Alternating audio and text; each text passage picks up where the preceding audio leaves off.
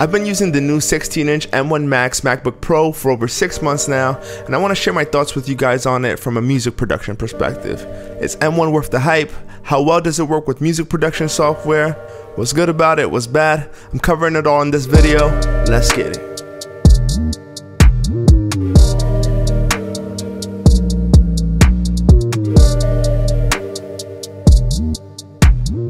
Now, this isn't going to be a technical review. This is more me talking about why I decided to invest in this machine and if it's actually meeting my expectations as a music producer. Now, my thought process behind why I decided to invest in a really powerful MacBook is because for me, I'm always looking for ways to remove obstacles or anything that gets in the way of me creating. Nothing gets me more frustrated than when I'm in the middle of an idea trying to put together a song or put together a beat and something happens where my system isn't able to handle it, and then I gotta like close out the session, create a duplicate session, bounce stems from the other one because the plugins are running too much.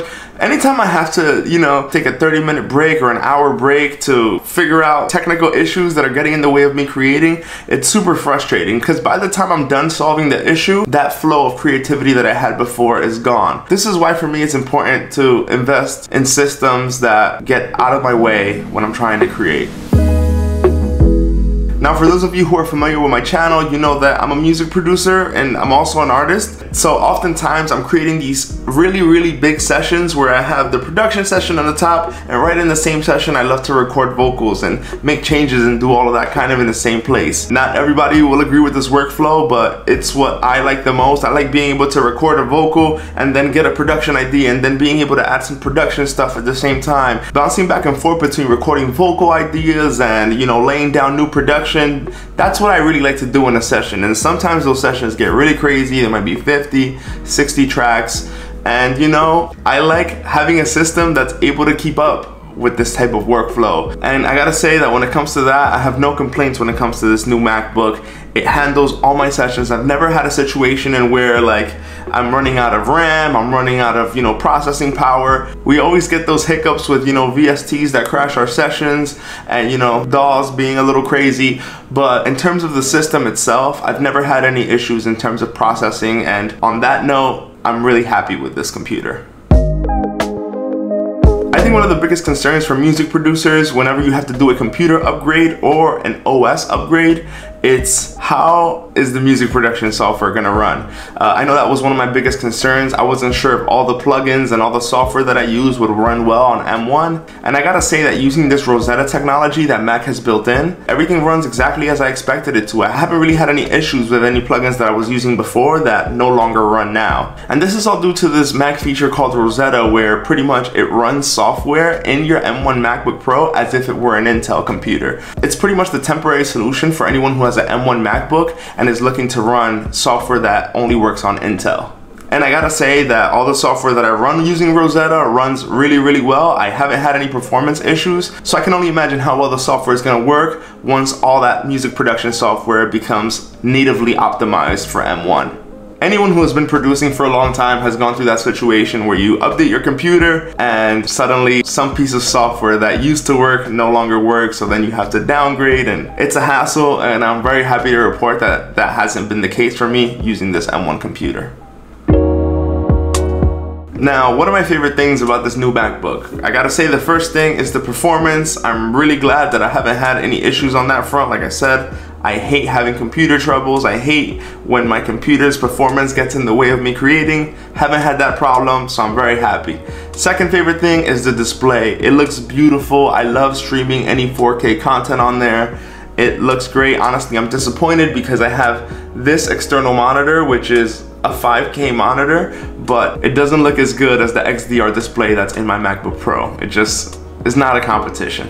Then I also really like the keyboard and trackpad. I find that they both work really well. They're very responsive. I had one of the old 2017 MacBook Pros before this one, and the keyboard was really weird. It had one of those butterfly keyboards that had a bunch of issues. I actually had to go to the Apple store multiple times to get keys replaced on it, and I haven't had any trouble with that. Obviously, I've only had this computer for about 6 or 7 months now, so it's possible I could have issues in the future, but so far so good. And the keys feel really great on it. Trackpad feels great.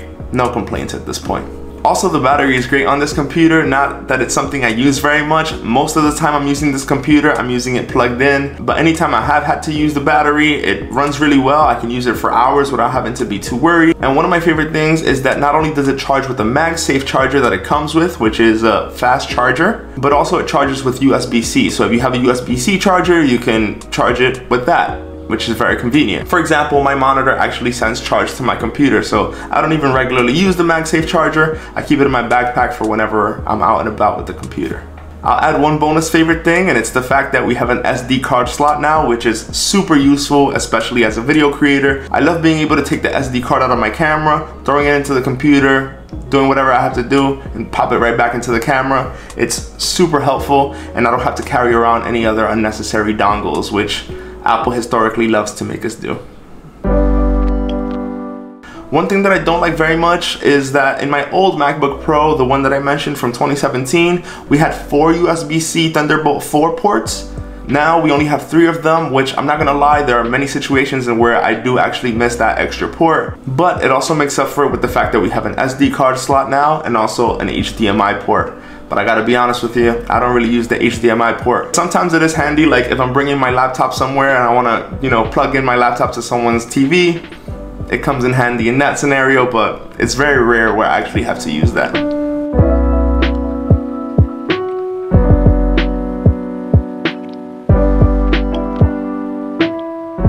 And now for the last part of this video, let me open up one of my Ableton sessions so I can show you guys the MacBook Pro in action.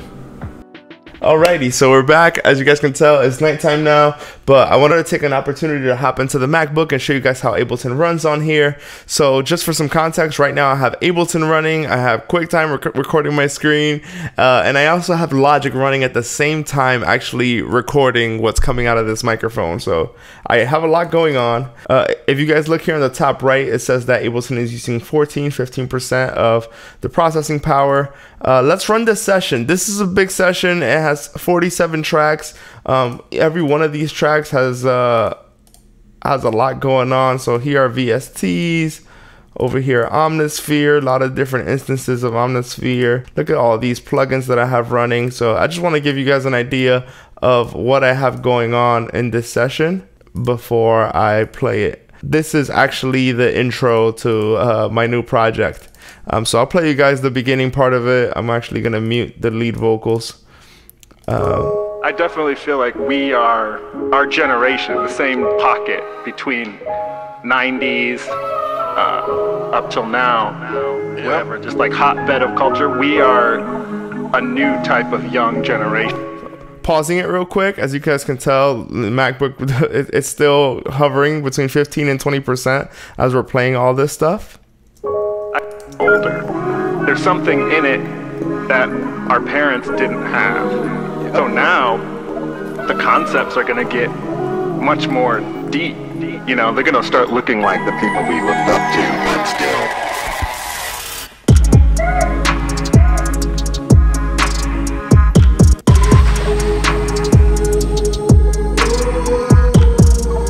I want to try something that's pretty stupid and crazy. I'm going to try duplicating all 47 of these tracks and seeing if the system can actually handle playing all of it back. So it's going to be like 100 tracks now.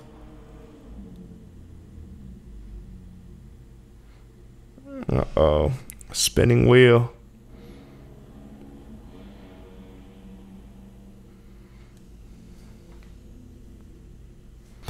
So I have some UAD plugins running, and obviously UAD plugins require DSP coming from the audio interface, and I don't have enough, clearly, so I'm going to press no. So this part has nothing to do with CPU power, but pretty impressive. It'll actually able to duplicate everything. Let's see if it'll play everything back. It's going to sound crazy, but I definitely feel like we are our generation, the same pocket between 90s up till now, whatever, just like hotbed of culture. Yeah, it's playing it back, no problems at all, and it's still at around, you know, in the mid 20s, mid to late 20s.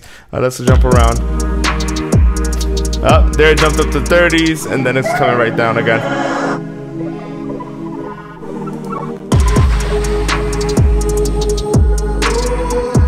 Yeah, it's pretty cool. I mean, it's jumping up to the 30s and sometimes even the 40s, but it's handling it, you know, 100 tracks, no stuttering, nothing. So I am the past and the present and whatever's next. You know, in previous computers that I've had, in my old MacBook Pro, I would, you know, have these 60, 70 track sessions that would get really crazy, and, you know, my computer would start crackling and, you know, letting me know that it can't handle everything that's going on. And fortunately, in the last 6-7 months that I've had this computer, I haven't had that issue, which is great. As you can tell, you know, it's even, I just duplicated the whole session and had it play back all those different plugins, and it's doing it with no problem at all. Let's try it again. Yeah, no hesitation. It goes straight into it, which is great. But yeah, hope you guys enjoyed this sort of review on the MacBook Pro. I hope that if any of you guys are in the market to buy a new computer and we're actually considering this computer, I hope that I have been helpful in some way. Also wanted to shout out that earlier this year, I made a studio tour video where I talk a little bit more about my setup. If you're interested in how I have all of this set up, in the studio video, I already had the MacBook Pro. So I show you guys kind of the dongles, how I have everything set up here. You get a little bit more detail as to, you know, how everything in my little setup here works. Hope you guys enjoyed this video. Deuces.